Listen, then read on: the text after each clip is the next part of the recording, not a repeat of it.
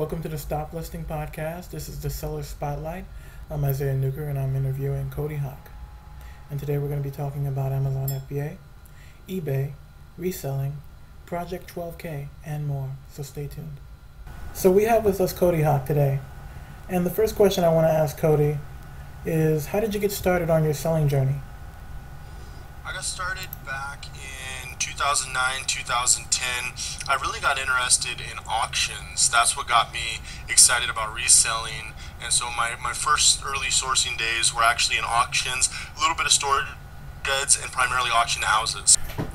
Okay, well actually I started watching some different YouTube channels. One of the main ones was Glenn and Cameron. And I really got interested in storage shed auctions. I started doing that. I still do it to this day, but not a lot.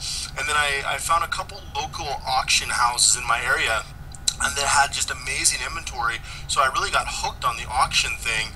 And then, I'm not a collector of any kind, so I needed a way to, move the merchandise. And so what I did is I got started on eBay and found eBay as a great outlet to, buy and resell. And within a year's time, I started making really good money and thought to myself, I could probably turn this into a business as opposed to, the corporate job that I had at the time.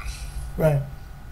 And so a lot of sellers are sort of on the fence with, eBay, selling online. What kind of advice do you give to them?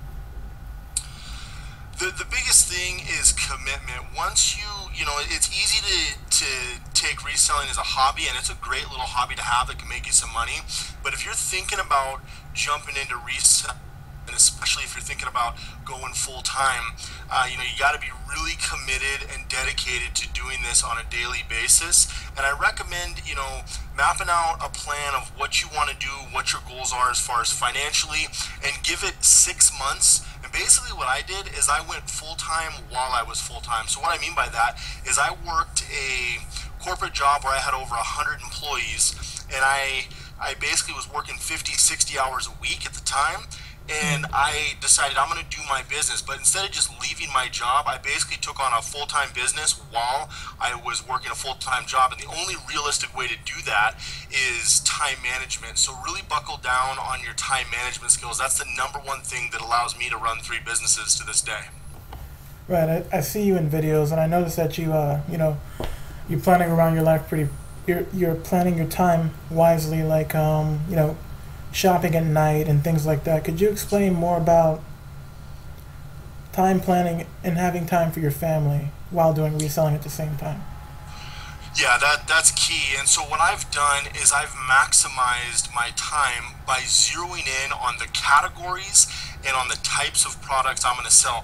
A lot of false information is being thrown out there. Things are being said like scan everything, or go to all these different stores. What I've done is I've zeroed in on niche products that work for me and my business, and that way I'm able to go out and source for certain products, because it's not possible. I do this full time, and I couldn't imagine going to several dozen stores or thrift stores or auctions daily and trying to look at everything. So one key is actually planning out what niches will work for you, and then when it comes the listing, photographs, all these different steps in your business, block out times that will actually work to get those done and stay on task. There's so many distractions in this world, with all this video and all, phones being tethered to media at all times. So really block out times. How I work is I work in 2-hour bursts. So throughout my day, I'll set up 2-hour bursts where I'll get stuff done, and then, then I'll spend time with family and do the other things I want to do. Sounds good. So, time is one of the most important issues for resellers. I myself, struggle with having time management and just making time for all the things that I want to do. You have to list and ship and, source items, but at the same time, you have to, be the family member, the person you're supposed to be for everyone in your family. And so, absolutely. I hear you talking a lot on your videos, which are great, by the way. I hear you talking about, the daily grind of feeding the beast, or, feeding the machine on Amazon FBA. Could you talk more about that? Yeah, Amazon FBA, there's so much potential with FBA, but I mean, it needs to be fed regularly, especially right now going into fourth quarter. Right. Setting up your shipments. And what a lot of people run into is actually being able to fill their boxes. When you ship something on Amazon FBA, typically they'll break your shipment up into several different warehouses. So what I do is I set goals to send out 10 boxes a week, which is what's working for me right now. I'm sending out 10 boxes a week based on the sourcing that I'm doing. But the key is consistency. Again, it all comes back to consistency. So even if you're sending 1 or 2 boxes, you just want to make sure you're regularly sending inventory into Amazon and regularly listing on eBay. Right. And so when you're shipping out boxes to the UPS store, when you have your FBA shipments ready and packaged, sometimes you might come up with large shipments, such as over 50 pounds and things like that. How do you manage the large shipping packages? Well, if they're slightly over, I will. You could write team lift on it if it's above 50 pounds, and I've done that a few times. Boxes are slightly over. If they're drastically over, I'll just break it up into 2 shipments. Right, but my question is more about how do you manage, getting them into the UPS store. For instance, you might have several shipments, like you say, you try to get 10 per week.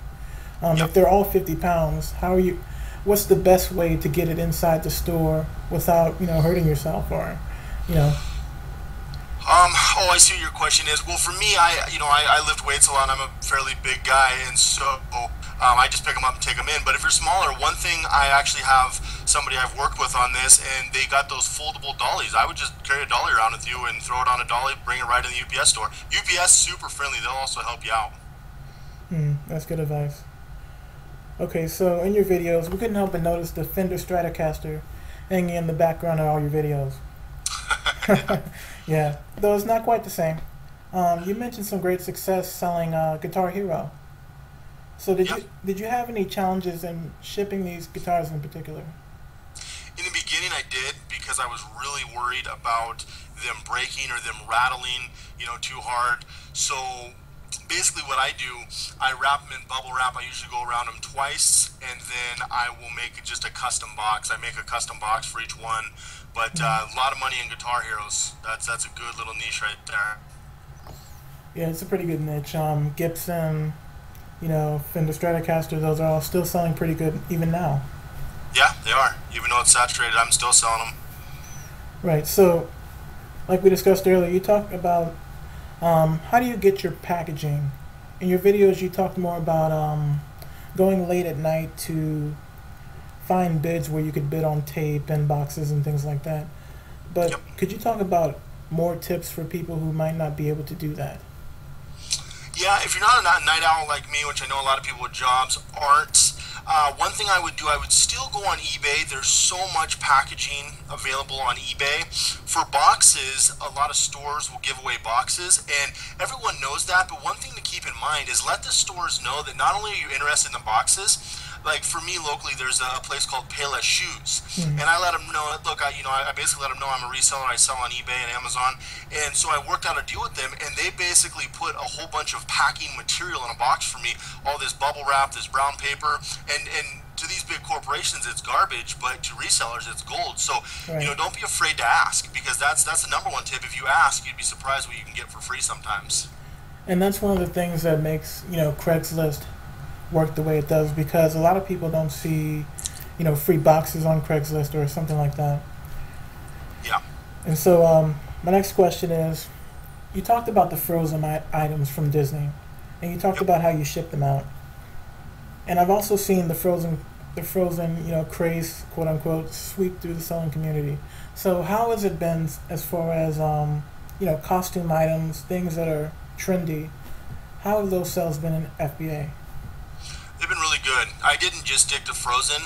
A lot of costumes have done good. So even the Rapunzel, I talk a lot in my videos about princess dresses and things of that sort, because little kids, I've got 2 little girls myself, and they're always playing dress up, and so that's what really inspired me to get into those niches. And Frozen was, one of the biggest things that has hit FBA in a long time.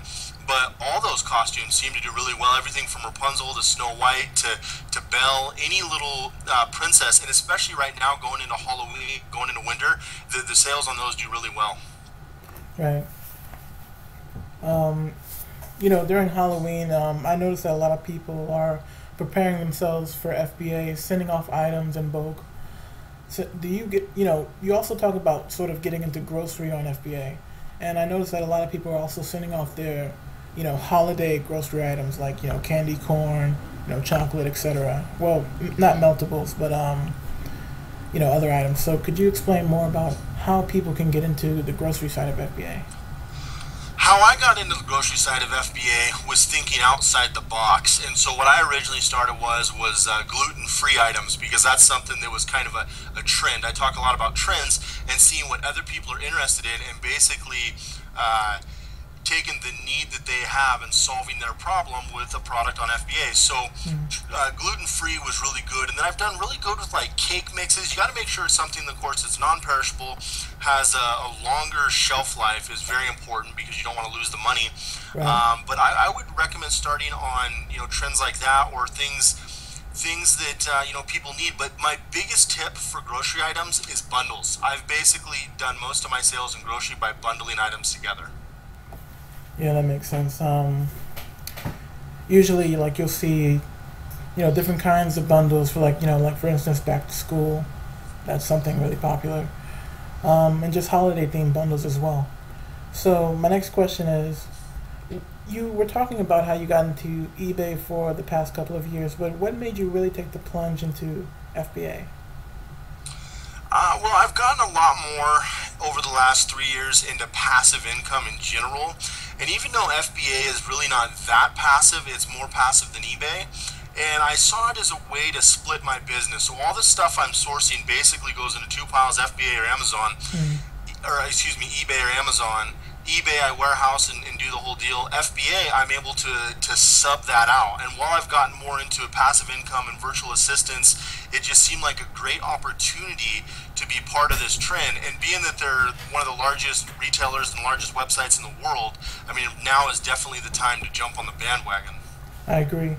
So, yeah, definitely. It seems just to be growing larger and larger. Yeah. But, with that, there's a lot of people who are sort of missing out on information. They're on the fence. They don't really know what to do. Some of them have already signed up. And so one of the questions that a lot of people are having is the ranking system. It seems that, some people say stick close to the rankings, get them as low as you can, while others say, create your own products, don't concern about the rankings. What's your take on that? My take, obviously product creation is something I've got into a lot recently, and I think that's definitely the future of FBA. That being the case, FBA is not going anywhere as far as people, sourcing the way they have been and putting products. I don't worry about the ranking system the way that a lot of people do. I sell a lot of books. I've got over 2,500 books at FBA right now, and a lot of long tail items. For me, building up my inventory is a lot more important than the ranking system. I think people take that way too far. I think it's a good guideline for retail arbitrage, but when you're thrifting and you're sourcing inventories in those ways, if you can get a good product with a good ROI, it really doesn't matter if it sits for 8 months. And could you expound on long tail items versus short tail? Yeah, what it is, like, so a short tail item, I buy a lot of stuff. I do a lot of retail arbitrage. People who watch my videos see that. And a lot of times I'll find stuff that's a really hot item, the frozen items being a good example. I would sell those items and they would be gone within, the frozen items would usually be gone within a day or two. Other items are gone within a week or two. Long tail items, typically, I'll buy books with 3, 4, 5 million sales rank. And what that means is it hasn't sold in quite some time. Now, Amazon hasn't, they don't tell you in days. They give you the sales rank, and so, but you can check, sources like camel.com is a great source to see how it's selling. Right. But a long tail item just means that it might be in your inventory a little bit longer, but ultimately, building up your inventory with quality products is a lot more important. Yes, it's true. So here's another question I have for you. So when you have a family, and you're doing FBA, you're doing eBay, you're sourcing all the time. Have you ever sourced for FBA while you're on the road or on a vacation with your family? Absolutely. I'm actually doing that next weekend. I'm going to Seattle, but we've gone to LA, Seattle, Portland, whenever we're going somewhere. That's the great thing about what I do and the way my lifestyle, because people always ask me when do I work, and I always say that I always work and I never work because I love my life, I love my job, and the cool thing about it is we've turned it into a family business, and I've kind of did some of that in my videos where we go sourcing together, and it's something fun for us. So we go sourcing all the time. To us, it's just fun to go out and see what's available. Right, and on the topic of sourcing together, so how has having so many different items changed your perspective on owning things? Oh, drastically. It's unbelievable, and that's one. I guess I'm lucky because I talk to a lot of resellers, and a lot of them are collectors. Right. Other than books, like I love books, and but other than books and a couple other things, I don't really collect much. And for some reason, since I've I not to go too deep, but I grew up a little bit different, didn't have anything growing up really.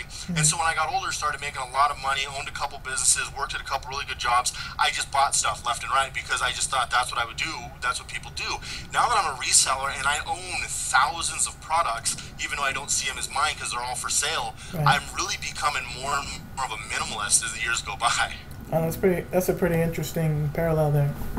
Yeah, it's a lot different than when I was, making the same money, or maybe not even as much, but spending tons of money on useless items that I thought I needed just because I could afford. Right. So on that subject, during times like Christmas or birthdays, how do you hide items for your family? Because you always go sourcing together and things like that. How do you find time to find these items that are something that will be appreciated? Well, we usually will go out, a lot of my kids' birthday presents and Christmas presents. The funny thing about the kids, they're so used to us buying stuff that we can actually buy their presents in front of them and they won't know it because they're used to their parents spending tremendous amounts of money every week buying products. They don't even know it anymore. And it's really humbled my kids too, because they used to be kind of, the kids who always need something, want something, and they're so used to buying stuff that it's not the same. And same thing for us. I mean, we've bought presents right in front of each other and not even known it. That's pretty interesting. Yeah.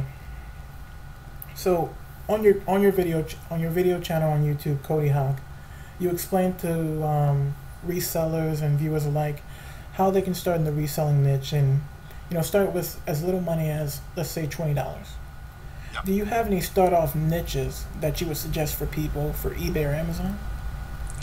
Yeah, for eBay, I would recommend, if you're just getting started, small electronics, really, really good. I've done really well on that. And also, I did a recent video about clothing. Even though I'm not a huge clothing seller, it's pretty shocking what you can buy some of these clothing brands for and resell them for. And so those are a couple good niches for eBay. For Amazon, toys. Toys and books are probably my number one and number two selling items is toys and books. Media products do really well as well, but toys and books do so amazing on Amazon. I mean, I could make a full-time income just off those two. And on the subject of Amazon, I noticed that you were showing people how to wrap and package items for FBA. And I heard you mention that Amazon doesn't take the responsibility of your items in shipment. And so could you explain more about that for sellers who are just starting an FBA and what precautions they should take?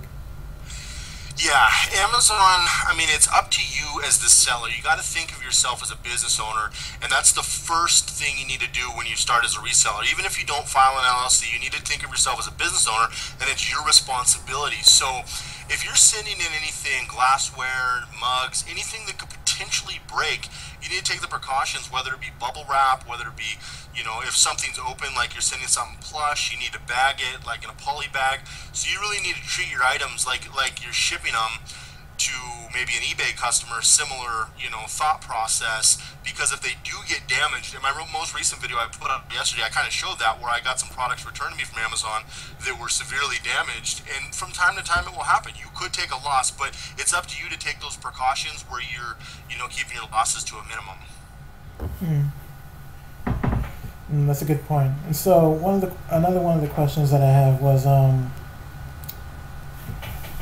could you talk more about Project Reseller? I noticed that you mentioned it in your YouTube videos, but could you, for the sake of our audience, could you just explain a little bit more about that?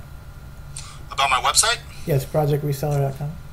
Yeah, what I'm doing there is basically right now it's just a shell of what it will be over the next couple months, but what I'm doing is I'm creating a bunch of advanced videos, and kind of the big picture is I'm working on creating a bunch of advanced videos are going to talk about everything from information product creation to physical product creation to marketing strategies and a lot of the more in-depth topics and things, how I've actually been able to create the success that I've created.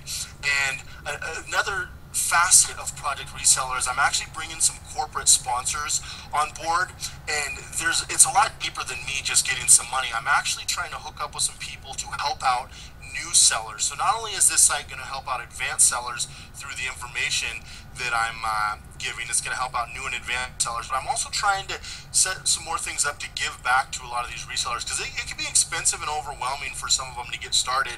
So I'm actually working on some giveaways there as well, but it's going to be a very video in-depth course basically for me to be able to put these videos together and train people on reselling. And it's going to be free, and that's another reason why I'm working with some companies. It's not going to be a paid membership site. I know a lot of people do that, but it's actually going to be a little bit deeper than what you'll see on these, or virtually all these YouTube videos. Well, I can't wait to see that. One question that I have for you is, I noticed that you started Project 12K. Yeah. And this is one of the projects that I really enjoy, that I've never seen before, something fresh and unique. That's really going to help people. But can you explain more about Project 12K and why people should be paying attention to it? Yeah, the great thing about Project 12K, I get probably 500-600 emails a week between business and people off YouTube and Twitter and different things, people trying to communicate with me. And the great thing about Project 12K is I've really took what a lot of people have come to me. They want to get started making money. They want to get started reselling. And in my personal opinion, I recommend getting started on eBay and then moving into FBA, which is exactly what I'm going to show on Project 12K.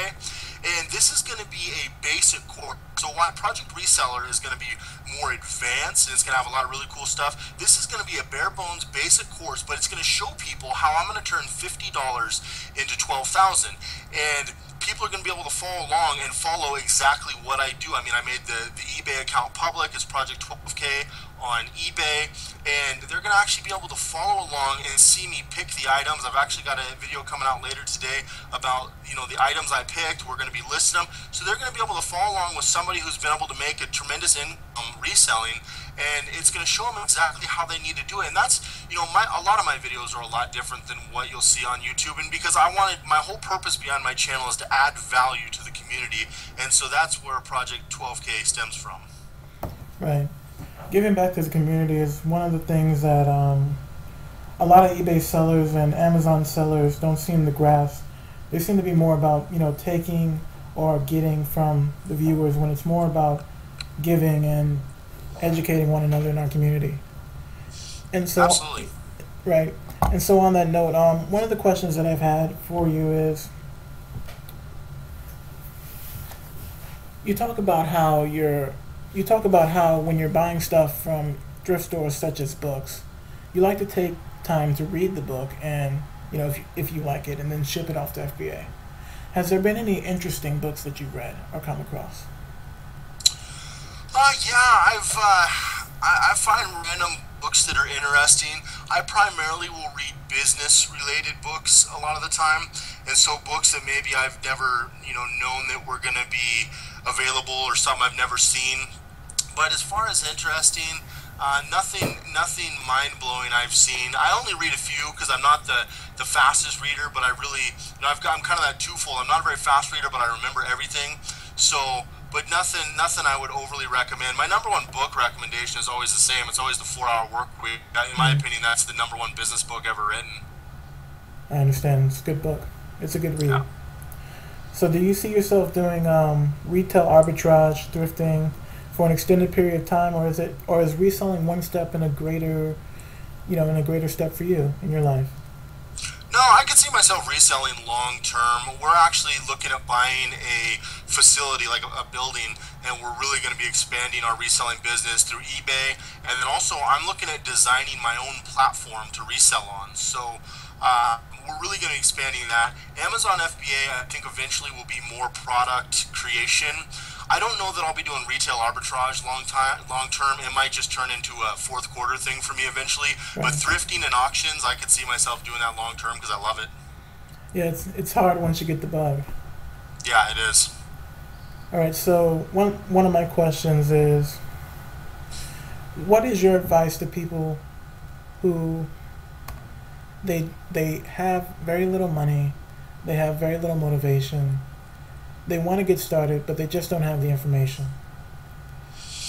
Um, first advice, I mean, if they're looking at getting started, which is exactly why I'm doing Project 12K, but my first advice to them would be do research. So whether it's a YouTube channel like mine, a different channel, do some research, come up with your own, because one problem is people will watch something or see something, decide that's the end all be all, and you don't know where that person's coming from. So I would spend at least a couple weeks doing research, and I know that's not always the answer people want to hear, but it's so important. It'll cut out a lot of rookie mistakes that don't need to be made, especially if you don't have the money to be able to afford to make those mistakes. Then I would focus on some niche products. So instead of trying to buy everything you see, I would look at toys or games or electronics and start selling on eBay and slowly build your business. A lot of people try to jump in too fast, and you can lose a lot of money if you do it that way. Right. And speaking of losing money, a lot of sellers, especially on eBay, when they're first starting out, they don't understand that you're selling to a person and customer service is expected. And so, in that vein, I want to talk about feedback and getting positive feedback and developing a reputation for your store. Could you suggest some tips for our viewers? Absolutely. A couple things. I mean, when you're brand new, and I'm going to be showing this here in the next couple of videos, when you're brand new, the biggest thing to get a couple feedback is buy a couple small things for your business off eBay to get some positive feedback, because they'll leave you positive feedback usually, especially the big sellers, and that'll start your feedback going. But the number one tip as a seller is always make sure you answer your customers' emails almost immediately and ship out within the next day. Make it a priority. So every time I get an order, it is shipped out within 24 hours, Monday through Friday, business days. And the reason I do that, I'd say 70 to 80% of my feedback, it starts off with, whoa, fast shipping, amazing shipping. And also, look in the drop-down box. A lot of times people will pay parcel select and I'll upgrade them. A lot of times the upgrade, sometimes it might be less. Other times it might cost you 50 cents or 40 cents. It's worth it to gain that customer's, you'll get a loyal customer, you'll get somebody who will potentially come back. So go above and beyond for your customers like you'd want them to do for you. Right, treating others the way you would want to be treated. Exactly.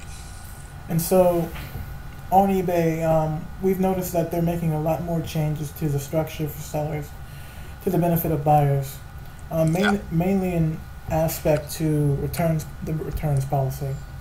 And so the returns policy is sort of becoming more like Amazon FBA, where there is little reason that has to be given, and a return is sort of not forced, but more easily obtained. And so, what is your take on this? Is this good for sellers or bad for them? It's not good for sellers. It never is. Unfortunately, eBay and Amazon is the same. They are both a buyer-based company. Without good sellers, there's nothing for their buyers to buyers to buy. But they take the side of their buyers every time. Unfortunately, we're playing in their sandbox. So if we decide we want to sell, we have to adhere to the rules they put. I personally am not a big fan of what eBay is doing right now, but I've decided I'm going to sell products on eBay, and the only thing to do about it is continue to play in their sandbox, leave, or create your own program. And so I'm just going to continue to do what I have to do, and there's not much you can do about it. Right, and you mentioned creating your own program, sort in ways to speak, creating your own sandbox. And so, do you have any suggestions for our viewers about that? How can they sort of be in resale, making money, but also sort of escape all the rules of Amazon FBA or eBay? Well, I recommend mastering a few platforms. So, you got Amazon, you got eBay, you got Bonanza. That's one that's not talked about a lot, but you can make money on there. I do a little bit. Right. There's different platforms. There's Etsy. So I recommend really becoming a fairly experienced reseller. And if you do and you have the resources, I mean, it's going to cost me money to create my own, platform. But ultimately, taking control. There's other ways you can take control, like I've talked about. Product creation is a very big way to start taking a little bit of control back as a reseller, or create your own website and then market it through social media and double list your products. So list them on eBay, list them on Amazon, and potentially also list them on your own website. And once your website gains traction, you'll start to have a little more freedom. Sounds good. And so in our society, technology is sort of coming to the aid of users everywhere.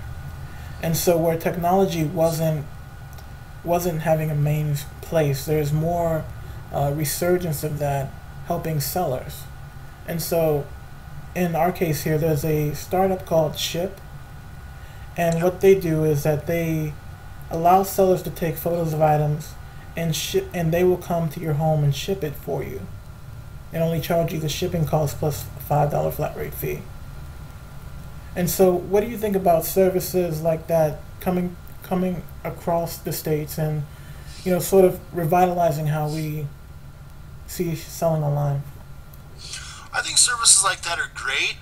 You know, it's a double-edged sword. So on one hand, a service like that would be fantastic for items with a little bit of value to them. The problem we're running into right now, and I'm doing this myself, I'm really ramping up my numbers like a lot of other resellers are, because with eBay's new rules, you have to be with under that 5%. So the only way to kind of make yourself immune is to sell volume, and the best way to sell volume is to sell items with a lesser value.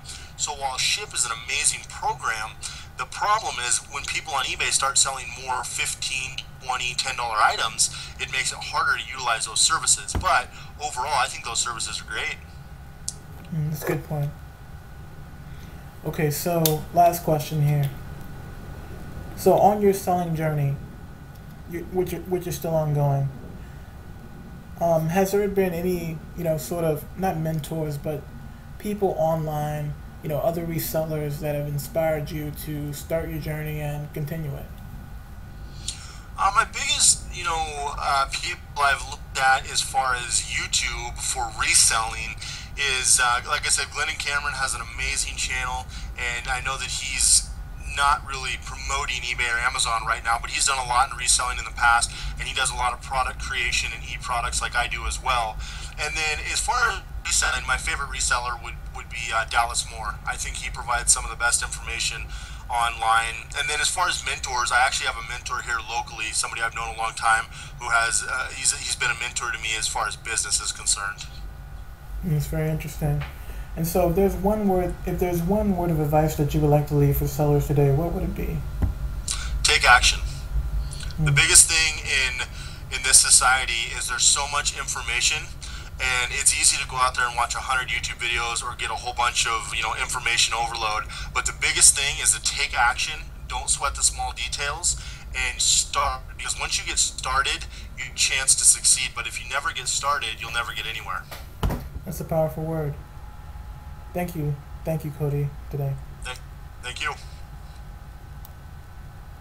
This has been a StopListing.com podcast. Seller Spotlight, Cody Hawk, August 14, 2014.